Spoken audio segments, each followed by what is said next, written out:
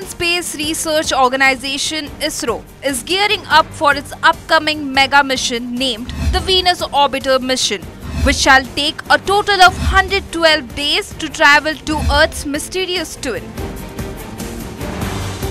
For the Venus Orbiter mission, the spacecraft named Shukrayaan-1 is set to launch in the year 2028 on March 29. The mission will utilize ISRO's powerful launch vehicle Mark III rocket to propel the spacecraft on its 112-day journey to Venus. The orbiter is expected to reach its destination on July 19, 2028, showcasing India's growing capabilities in interplanetary exploration. The aim of this mission is to study Venus's atmosphere, surface and geological features using a suite of sophisticated scientific instruments.